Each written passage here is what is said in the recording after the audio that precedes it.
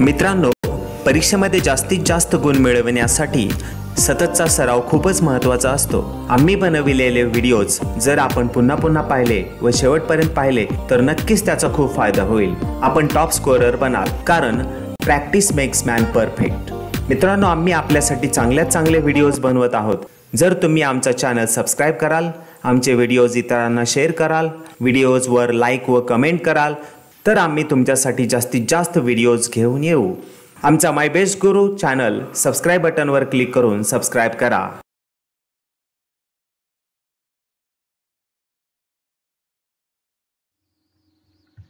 Hello students, now learn the question answers of lesson number 4, the Indian Judicial System. Question number 1, choose the correct option and complete the statements. 1. Laws are made by dash. Options are legislature, council of ministers, judiciary, executive. Legislature.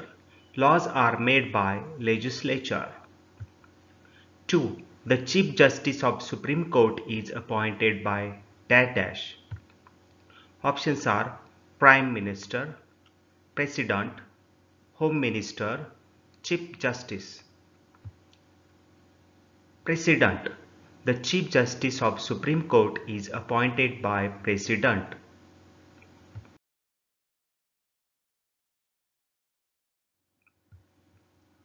Question number 2. Explain the concepts. 1. Judicial review. Answer. 1. Constitution is the fundamental law of the nation. The most important responsibilities entrusted to the Supreme Court is the protection of the Constitution. 2. The Parliament cannot pass any law which violates the Constitution. Whatever act or policy made by the executive must be consistent with the Constitution. 3. If any law passed by the legislature or any act of the executive violates any provision of the Constitution, the said law or act is declared illegal and struck down by the court. This power of the court is called as judicial review. 2. Public interest litigation. Answer. 1. Public interest litigations have played an important role in judicial activism. 2. Public interest litigation (PIL) refers to litigations filed on problems of public importance by individual citizens, social organizations, or non-governmental organizations on behalf of the all people. 3. The court thinks all over the questions raised and declare its decisions.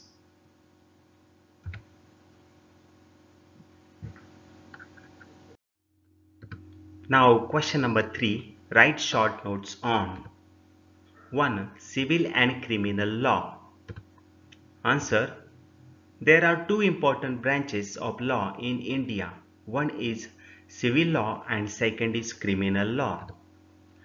Now, civil law. 1. Civil law deals with the situations that harms or interfere with the rights of a person. 2. It handles the situations like conflicts regarding land and property, rent agreement, divorce, etc.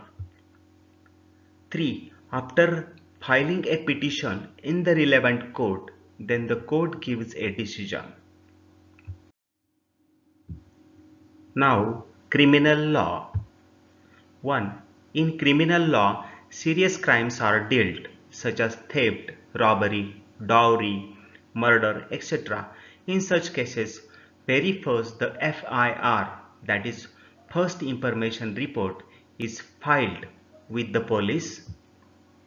2. Then police start with its investigation relevant to the matter, and then the petition is filed in the court. If the charges are proved, there are some provisions for severe punishment. 2. Judicial activism. Answer. 1. Earlier the courts used to settle the disputes whenever they approached for any purpose. 2. The court has gone through certain changes and it has become increasingly active. 3. That the court now seeks to fulfill the constitutional goals of justice and equality. 4. The court has tried to provide legal protection to the marginalized sections in society: women, tribal, workers, farmers, and children. Public interest litigations have played a vital role.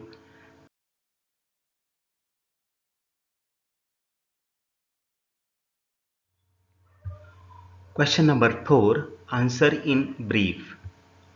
1. Why are laws necessary in society? Answer. 1. India is very large country. There are many different religious people. Every religion has their different thoughts, lifestyle, etc. 2. The thoughts of each other may clash and may rise conflicts between social groups and communities. 3. Proper guidelines and order should be there for well behavior of all citizens. 4. Law plays an important role in giving political and economical shape to a society. Therefore, laws are necessary in society. 2. Enumerate the functions of the Supreme Court. Answer. The functions of Supreme Court are: 1. Being the federal court, it has the responsibility to solve the disputes between the center and states on one side and the states on the other. 2. It can also give orders to relevant authorities for protection of the fundamental rights of citizens. 3. To review decrees and orders of lower courts and review its own decisions. 4. In case of precedent, ask for advice of the court to understand the legal aspects in matter of public importance and provide the necessary advice.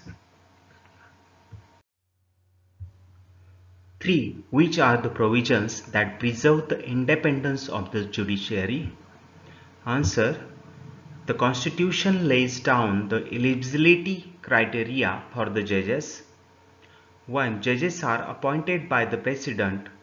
This helps to avoid any political pressure. 2. Judges enjoy security of tenure. They cannot be removed from the post for tribal regions or for political motives. 3. The retirement age of judges of the Supreme Court is 65 years, while for the High Court it is 62 years.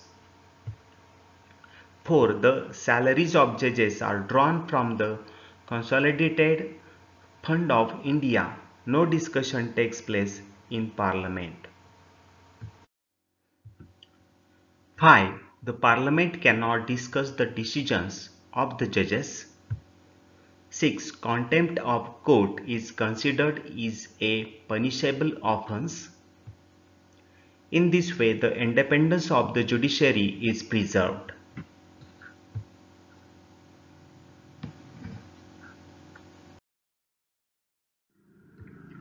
Question number 5. Complete the table. Organization of the judiciary system. Dear students, kindly see the organization level of the judiciary system.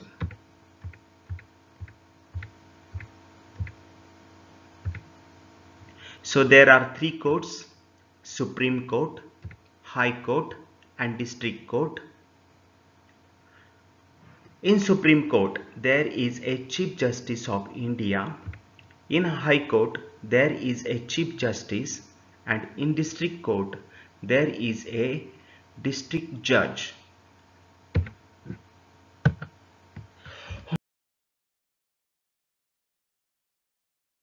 मित्रांनो, आम्ही आपल्यासाठी चांगले videos बनवत आहोत.